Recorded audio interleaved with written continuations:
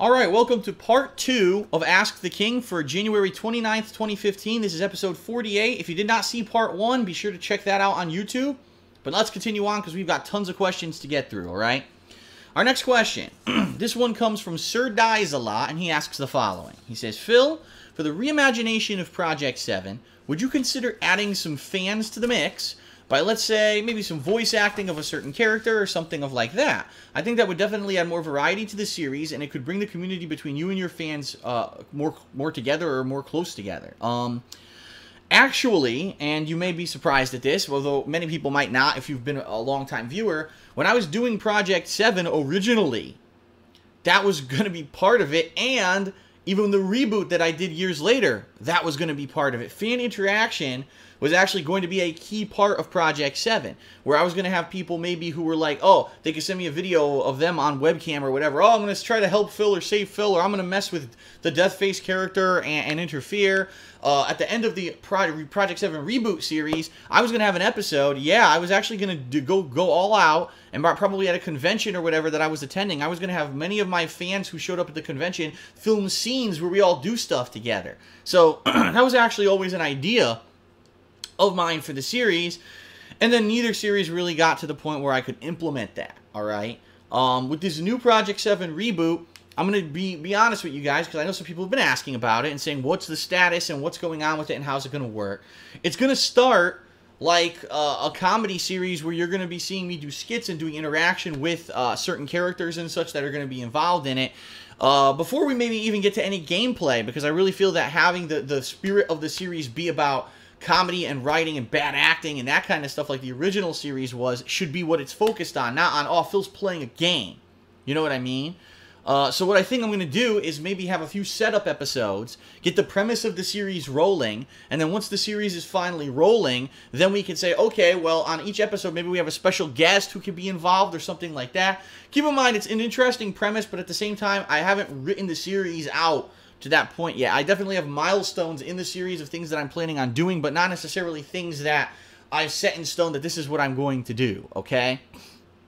I'm very excited to redo Project 7, or not redo, but reboot Project 7 for its original intention and purpose. That's going to be coming in February. At least I'll be working on it in the month of February. I don't want to promise anyone that, oh, it's definitely coming out for episode 1 or anything like that.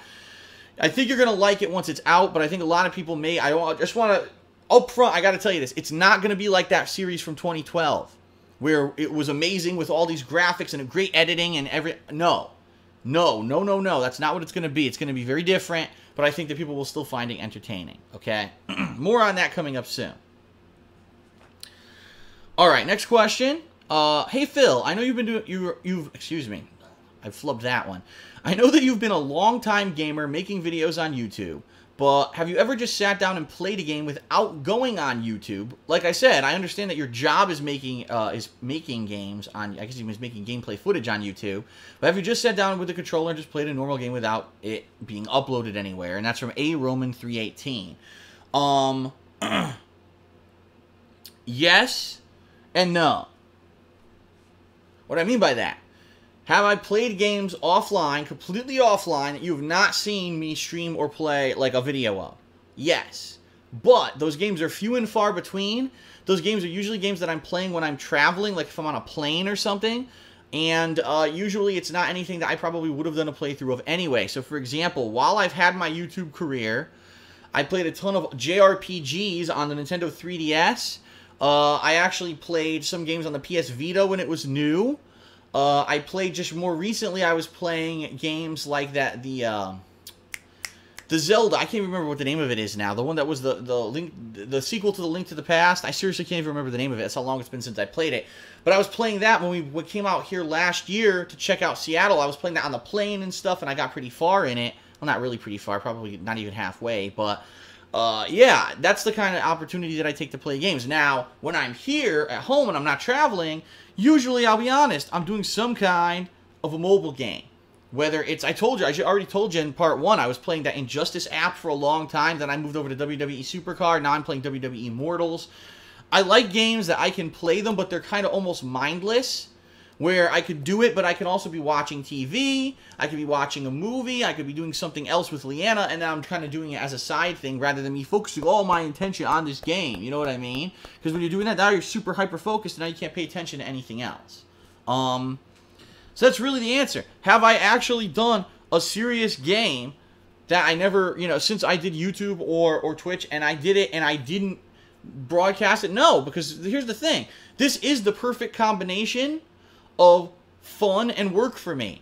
I can't tell you how many games over the past few years, because you guys recommended it, that I played that I either never heard of or never would have given the time of day, and I played it and I loved it. I was at Silent Hill. I never would have played that game if people didn't say to play it, and I played the whole trilogy of originals, and I fucking loved it. So that's the kind of thing, is that I'm enjoying these games off or online with you, and you're liking it too. So why not, if I'm going to enjoy a game, do it and record it and make money off of it while I'm enjoying it? And that's kind of been my philosophy. Okay? Alright. Next question. This one is from Asherman4201, and he asks the following. He says, hey Phil, I'm a longtime viewer since the days of the original Dark Side Phil channel on YouTube. What is your take on pre-ordering of games? Do you think that the pre-ordering of games is hurting the industry, as developers are offering essential DLC packs as incentives to pick up the game on day one for full retail price? For example, by pre-ordering Dying Light, it gives you an entirely new game mode to anyone that pre-ordered it. Okay then. Great question by Asherman4201, and this has become a huge topic of controversy in the gaming world over the past year in particular. And here's why I say that. When you go to GameStop, you gotta pre-order, pre-order, pre-order, pre-order, pre-order. You go to the website to buy a game, pre-order, pre-order, pre-order, pre-order, pre-order. You go on PlayStation Network or Xbox Live to their stores, digital pre-order, digital pre-order, digital pre-order, pre-order. And I hate to say it, but in this day and age, and I talked about it this past year in the worst gaming trends, the games that are being released aren't complete.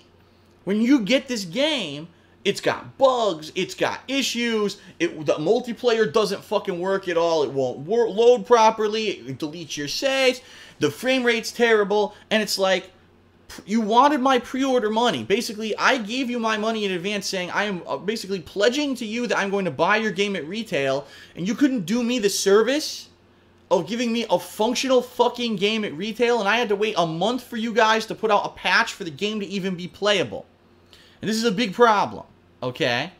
In addition, how many people pre-order these games, put money down, and then later on change their decision and say, I don't want to pick up that game, or that game ended up being reviewed poorly, and they end up either going to the GameStop, and the GameStop's like, well, we're not going to refund your money, but you can easily transfer that over to another game. Basically, once you pre-order a game, that money is the retailer's, period. That money is in their pocket. That's profit for them. And then if you actually ever come back and buy the game, they could give a shit. But they got your $5 or whatever it is that you put down on that game, right? Now, of course, there's a flip side to that, where there's a lot of these websites, like I know GameStop.com, you can pre-order games without ever being charged, but I actually heard that if you don't cancel your pre-order before the game comes out, you get charged anyway, even if you never pick it up, which is kind of ridiculous in my opinion. What the fuck? What did you give me? I never picked up the game, so what was the pre-order money going towards? But I think in particular, a lot of people are up in arms with these pre-orders because, oh, if you pre-order here, you get an exclusive game mode, so if you didn't pre-order the game, you don't get the game mode. Now let's think about this. Dying Light is a good example. Here's a game that it said if you pre-order the game, you get an exclusive game mode you can't get if you don't pre-order it, alright? But there were no reviews of the game before the game came out. In fact, they didn't even ship out copies of this game to people to review in advance. So no one knew what the game was or how it was. Now, we knew it was from the makers of Dead Island, so, okay, it's kind of like Dead Island, but no one knew exactly what this game was going to be, right? It was kind of a mystery. Now, here we are, 3 days into the week from the release of Dying Light, and most people are panning the game, saying it's Dead Island with next-gen graphics and a parkour aspect. But it's repetitive, it becomes boring after a few hours, there's nothing original about the game. What the fuck? Why would anyone want to buy this unless they're such a hardcore fan of Dead Island that they want to play the same game again, only this time in a more urban setting than a jungle setting? And, okay, that's great, but now if you pre-ordered the game, I want to cancel my pre-order, well, that money's already GameStop's. So now you got to transfer that over, and this is the catch-22, is if you don't pre-order the game, you don't get the exclusive content, but you don't get a review. So you don't know if that game was even worth your time. So you're putting your money down in the hopes that the game ends up being good, and if it's bad, you kind of get screwed out of your money. So there's a lot of controversy. Basically, it's a lot of controversy regarding it. What is a pre-order? Is a pre-order a guarantee that you get a game on release day? Is it? Because I think that's what it used to be. A pre-order, when you went to a store and you put down your money and said, here you go, it was a guarantee that if you came to that store on release day, you would get a copy of the game. And that's all it was, right?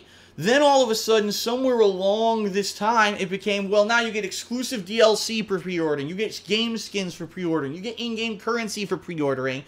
And it changed, and what ended up happening is retailers and game developers started using this as a means to create hype for their games and get extra sales. Alright?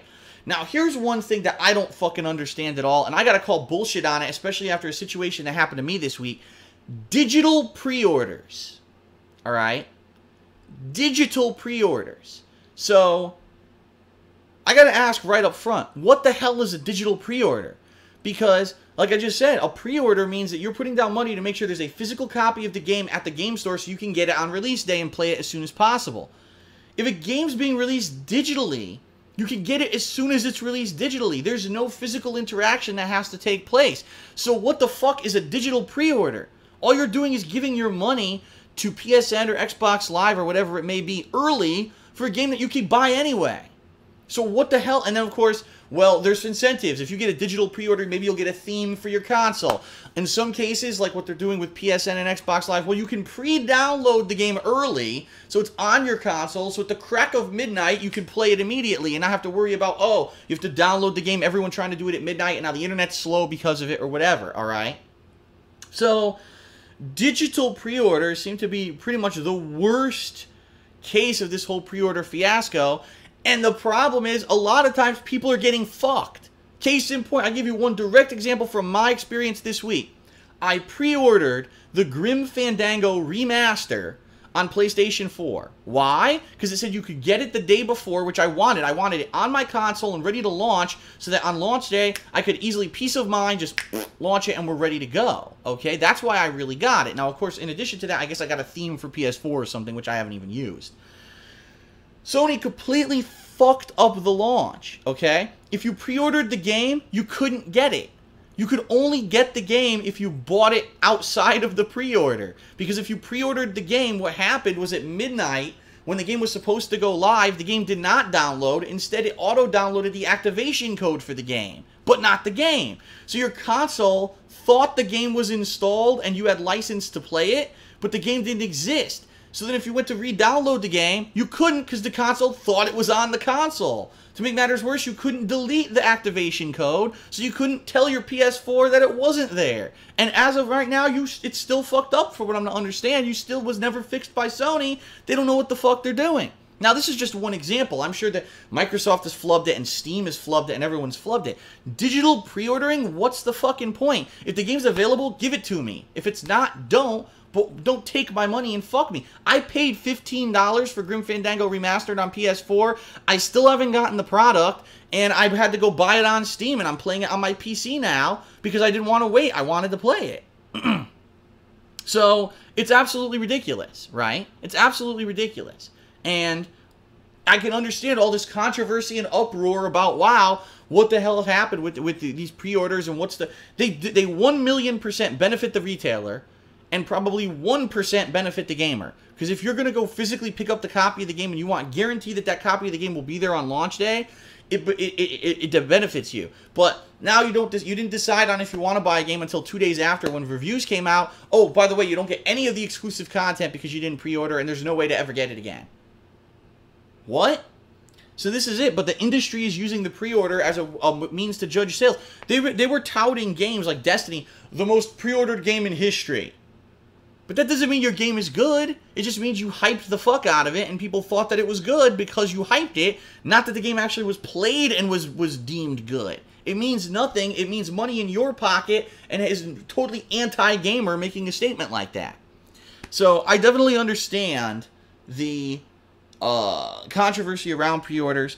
I personally pre-order games that I want to physically have copies of, but more and more these days, I am finding myself going for the digital version. Simply because it's the convenience of not having to drive to the game store to pick up a physical copy of the game. But on the flip side of that, I don't get any trade-in value when I do a digital version of the game. So it's kind of like, what is your life situation? Do you have lots of money to throw away? You know, and you could just do that without having to worry about ever trading in games again and getting some money back? Get the digital version, right? But I don't know. I digress. I definitely understand the controversy. My thoughts are they are definitely pro-developer, pro-retailer, and very, very little bit of pro-gamer in there, okay? Okay. Next question. Let's see here.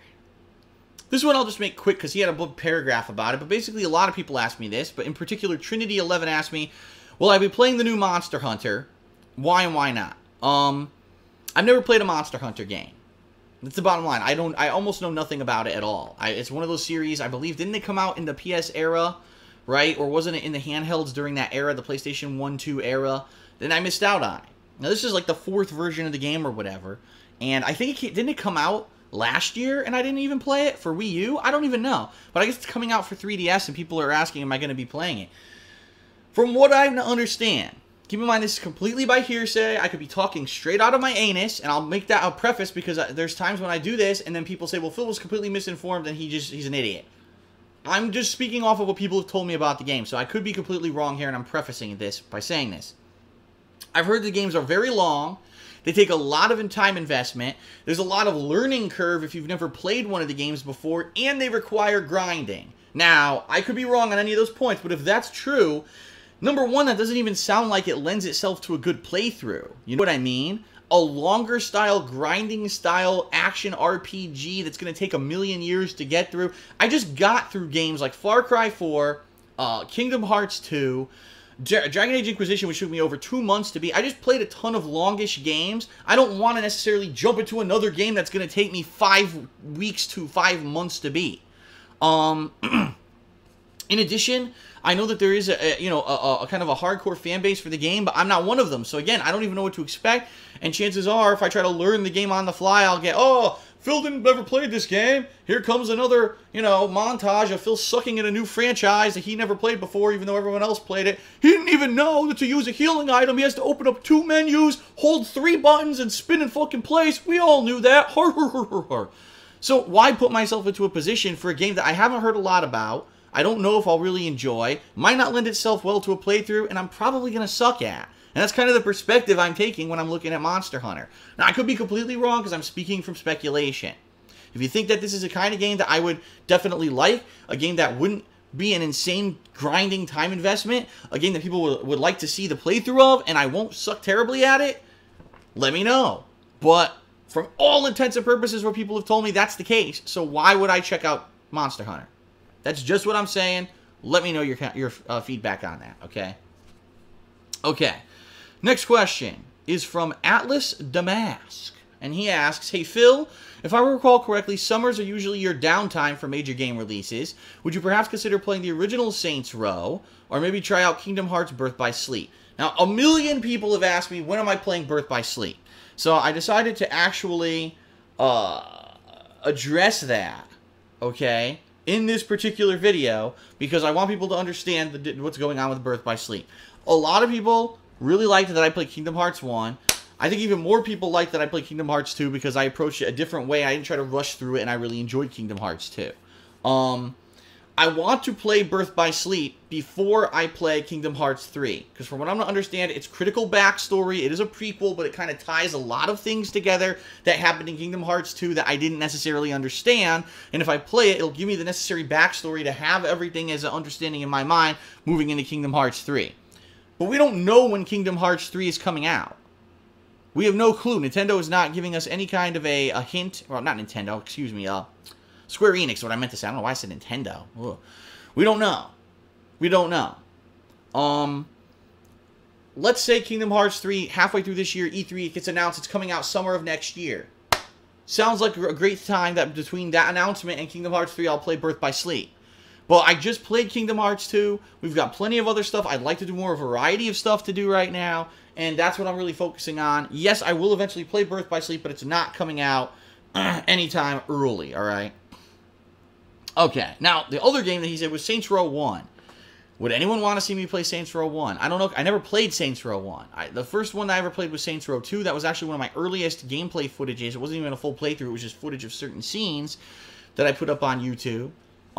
If people actually would want to see me play Saints Row 1, I'd consider it, but I don't know if anyone would even care. So again, that's something that I need your feedback on. Alright, next question. Oh, this is a good one, because I have some significant stuff to say about this one. What are your thoughts about Club Nintendo shutting down at the end of June? And in particular, this was asked by God Revan, or Revan, I apologize, I don't know how to pronounce it. But this was a question that lots of people tweeted me about when it was announced that Club Nintendo is shutting down in the middle of this year. Some background, everyone. What is Club Nintendo? Club Nintendo is the fan service kind of fan club for Nintendo, by which, number one, you get information about new releases. Number two, you get points when you buy Nintendo products. You enter them into this club, they accumulate, and you can redeem those points for prizes. And number three, if you hit a certain number of points in a year, you become like a gold or platinum member, and you get a special prize, all right? Now, it started in June of 2006, was it? It was like the middle of the 2000s when this club started. I think they're saying it lasted 9 years or something like that. And apparently when the club started, Nintendo was so popular at that time because the Wii was like the biggest thing. They said, we want to give back. And there was like crazy amounts of good swag. In fact, if you ask John Rambo, he actually got this crazy, like, accurate Mario replica hat that you can actually wear, and it's like Mario's hat from Super Mario Brothers. That's an awesome piece of collectability that maybe people would love to have. And the thing was, these were items you could only get through Club Nintendo, so they became insanely popular collectibles that were worth a ton of money. Over the past 9 years, these rewards have gotten progressively worse every single year. When I started doing Club Nintendo, and I think it was like 2011 when I first started seriously doing it, my big reward for the year was I got this cool collectible 8-bit pin set from Super Mario Brothers featuring all characters and sprites from Super Mario Brothers, but also it was little blocks that you could set up and do artwork and stuff with. It was really neat. In addition, that year I redeemed my codes for like a collectible card set. I think I had a calendar, like 3 or 4 neat things, a poster set that I had. Those posters hung up back in my condo in Connecticut. So those points were pretty valuable. The next year was a little bit less. The next year was a little bit less. And now it's come to the point, and I complained about this in the past year, Club Nintendo, all you can get with the points are digital downloads of games. And I'm not talking like, oh wow, I can get Mario Kart 8. No. Oh, I can get, you know, the newest game from Nintendo if I get a ton of points. No, it's like old retro games that you could download on your Wii U or your 3DS that most people don't have an interest in, which is probably why they're giving them away in the first place, alright? So if I wanted to play Donkey Kong Jr., I would play Donkey Kong Jr. I'm not going to... I have all these points accumulated, now you want me to, you know, put them in for some digital download I'm never going to play. And that's, unfortunately, the case is Nintendo, all of a sudden this year, after a year of only having digital things, not even physical collectibles anymore, just made the announcement that Club Nintendo's going away. It's gone for good. They are going to have a new fan appreciation program starting later this year, but they have not explained it. They don't know. No one knows what it is. And basically, if you have a ton of Club Nintendo points saved up like me, I do. I have a shitload of points I never spent. They're worthless because they go away in June. There's no way to redeem them besides just digital downloads that you probably don't want. And I'm just stuck with my thumb up my ass saying, well, guess what? Worthless points. I put all those in for nothing. Now, supposedly, there's going to be a last final push come towards June where they will put up a ton of stuff they're giving away. So I have a ton of points, and I'll obviously let everyone know if I see, holy shit, great stuff on Club Nintendo as like a go out of business present or whatever. I'll let everyone know. But here's a program, perfect example. Started out amazing. Somehow along the way, Nintendo lost their way creatively with the direction of this program, and now they're getting rid of it for something different that we don't even know what it's going to be. What happened here? This was a way that people were, wow, I'm going to buy more Nintendo games, I'm going to put my points in, this is awesome, and it went into oblivion. Where is it that Nintendo's profits are down so much that they couldn't even put money into the program, so they just said, well, digital releases are literally free. It's a digital file, minimal upgrade, or minimal upkeep to have a digital file be put into someone's game system. Just give that away because we don't want to put any money into the program because we're losing money every year. Honestly, I think that's what it was. Let's see what happens with the new fan appreciation program, whatever it may be, and we'll go from there and judge accordingly. And again, I'll let you know if anything new comes out of this in the coming months. Okay. All right. Next question. From Last Rambo 341, he says, "Hey Phil, during the last generation, your console of choice for multi-platform games was the Xbox 360. Now, in this generation, you've made the switch to Sony's PS4. Just out of curiosity, what made you decide on the Switch, assuming that a multi-platform game's quality performance is equal among both systems?" Listen, much like what happened in the era of the Xbox 360 and the PS3, the same has happened in the era of the Xbox One and the PS4. Initially, when you lined the consoles up, one console was superior to the other. So during the era of the Xbox 360 for the PS3, first of all, the Xbox 360's Xbox Live service had amazing chat functions, all kinds of social aspect, matchmaking was easier online with games, achievements were really cool, and the Xbox 360 came out first. It came out a full year before the PlayStation 3. When the PlayStation 3 initially launched, it was incredibly more expensive. It had things in it such as Bluetooth and stuff that people didn't understand the functionality of or why they needed it, and they were paying extra for it. The online capabilities weren't as good as the Xbox 360 initially. Now, over time, Blu-ray became the standard, so everyone said, well, I want a Blu-ray player, get a PS3, right? So, value added. More headsets and things were released for it that weren't Bluetooth and actually sounded better, value added. The fact that the price dropped, value added. And the online capabilities of the system became on par with the Xbox 360, value added. And by the time of the end of the console's life cycle, the PS3 was held in higher regard, and actually more people liked the PS3 than the Xbox 360. Flip it to this new current generation of consoles. Upon launch, the Xbox 360 had all these stupid things that were nerfed. You know what I mean? It couldn't even do surround sound out of an optical port. It had all these rumors of limitations and things that were going to be happening with games. You had to buy it with the Kinect, which was a huge mistake of putting extra money onto the price tag for a fucking piece of shit peripheral that ended up no one used, just as everyone predicted, right? So all these negatives about the Xbox One versus the PS4 initially had better graphics, had live streaming built into it from the get-go, was cheaper, didn't have a shitty, stupid Kinect that you had to buy. It seemed to have all these positives on launch. So everyone went for the PS4.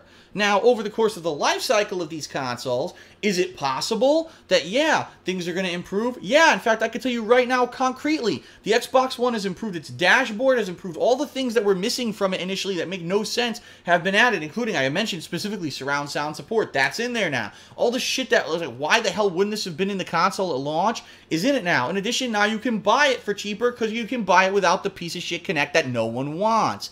So Microsoft improved, just like the PS3, Microsoft improved the Xbox One over the past year to year and a half to make it a more attractive console for a lot of people. And they've been having these crazy deals where you can get bundles and get all the games with it. So right now, quite honestly, if you look, easily, right?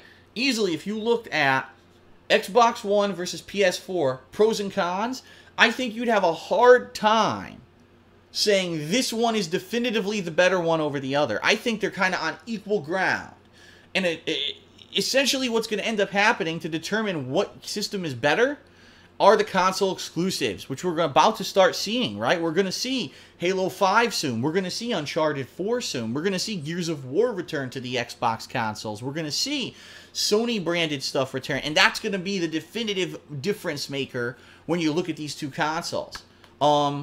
So right now, you ask me, well, Phil, why do you get everything on PS4? Because I started like that, because the games were running better on PS4, because the PS4 didn't have the problems the Xbox One had. Yeah, now they're kind of equal, but I've already started getting everything on PS4, so why would I change? And that's really what happened a lot of the times in that last generation of consoles. Everyone already had the Xbox 360, everyone loved it, why change? And eventually people did change, but it took a long-ass time. So will eventually the consoles be equal, or even maybe Xbox One surpass PS4? Yes. But I'm just going along with, if there's no difference, why buy the game for the other console if it's the same thing? Okay. Alright, next question is from Silton of Swing, and after this one we may take a break because I got about one more page of questions left to go, and that could be perfect for part 3. The Silton of Swing says, "Hey Phil, What would you like to see from Street Fighter V in terms of a couple things? Characters, story, gameplay, and modes. 4 characters have already been confirmed: Ryu, Ken, Chun-Li, and Charlie. And of course probably Guile, because of Charlie, who's kind of like a copy of Guile in some ways. Parries are now back in the game, but no modes have been confirmed. You could probably expect online play in arcade, which is a no-brainer for any fighting game. Personally, I would like an in-depth tutorial, as I only picked up Street Fighter 4 when Ultra came out in 2014, and it was my first serious fighter. I don't want others to struggle as much as I did when it came to learning the game initially. Well, this is interesting. What would I like, if I had anything I wanted in Street Fighter V, what would there be? I mean, I could think of a million things. But the first thing that I absolutely have to say, which probably, unfortunately, still is not going to happen whenever Street Fighter V is released, is online play that's valid. And what I mean by that is a stable connection online play without lag spikes, without input drops, that actually feels like you're playing someone offline.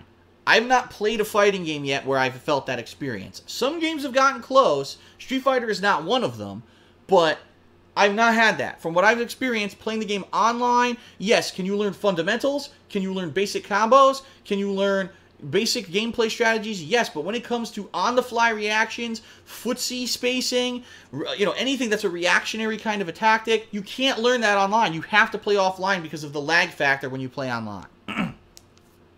That's number one. Unfortunately, I still don't expect that to ever happen in the United States, at least, because we don't have internet infrastructure that can support it. Our internet is poor. It's not government-owned. Every internet company is in direct competition with each other, but that just leads to internet that's way different in different areas, depending on what you can get. And unfortunately, I still foresee that no matter what happens, the game is going to suck online. That's just the reality. And at this point, I'll be honest, not that I'm a pessimist, but I think I've kind of lost what I now deem as an unrealistic expectation that online play for fighting games will ever be worthy of being considered competitive play. All right.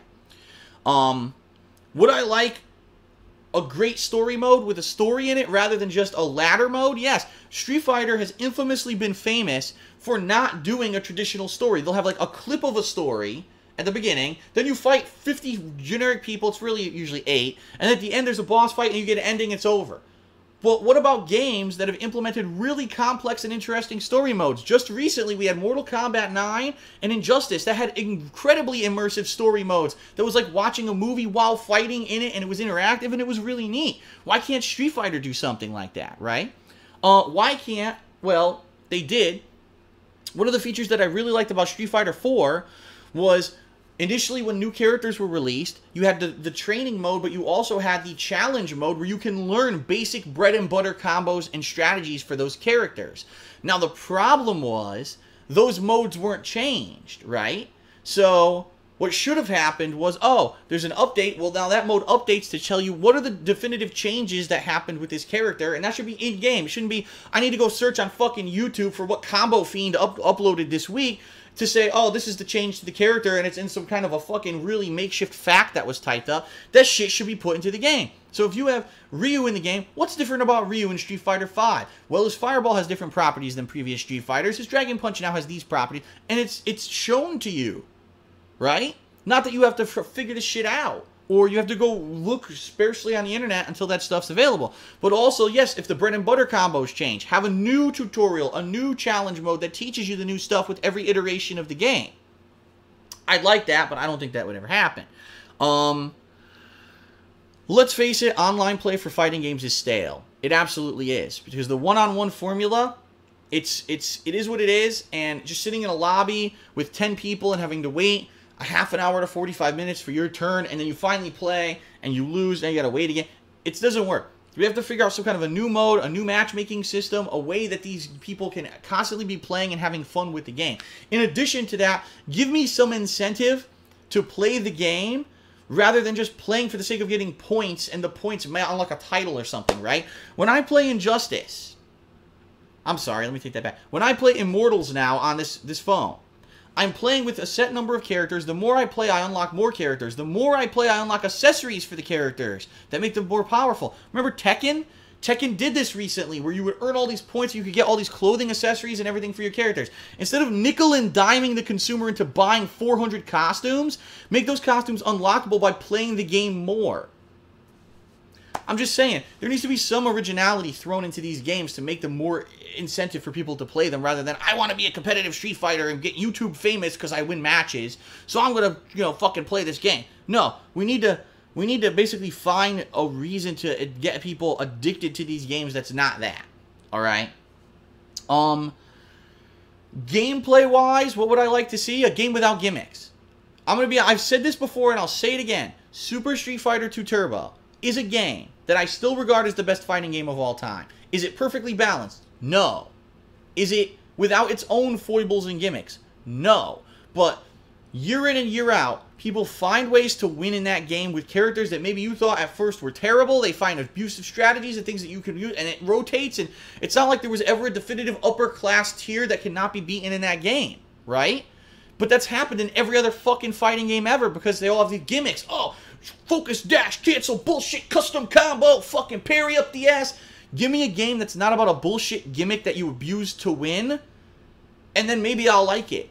Marvel vs. Capcom 3, in my opinion, as a competitive fighting game, was one of the worst failures ever. Because it tried to bring back a series that, at its core, the series had all these foibles and glitches and things that became a core part of the gameplay. And when the series evolved after 5+ years, it was a really competitive, high-level game that took a lot of hand-eye coordination and skill.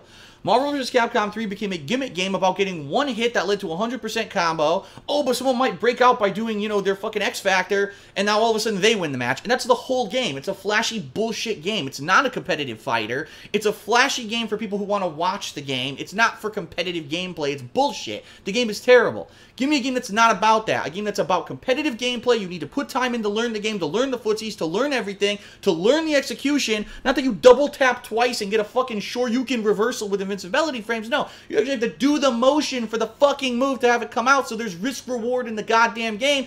That's what I want. Bring legitimacy back to fucking fighting games and stop being about the mainstream bullshit that I want to sell to every 5-year-old out there who wants to be cool and play Street Fighter. Instead, make it so that it's fun for them, but it's competitive for others. I had this idea for Street Fighter 4. Easy mode for the young ones. Challenge, difficult tournament mode, whatever you want to call it, for the serious players who actually want execution difficulty. Those kids can play the easy mode. You can even do tournaments for easy mode. And then you could have the competitive level over here.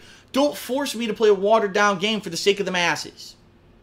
There you have it. That's what I want in Street Fighter 5. Don't water that shit down. Alright. That is it, everyone. It's time for another quick break. Okay? When we come back, we got the final page of questions. And that'll be the end of this episode of Ask the King. So don't go anywhere. I'll return shortly. If you're watching on stream, there's going to be a commercial break. If you're watching this on YouTube, well, stick around. There's going to be a part 3. Jump over to that video. I'll be right back.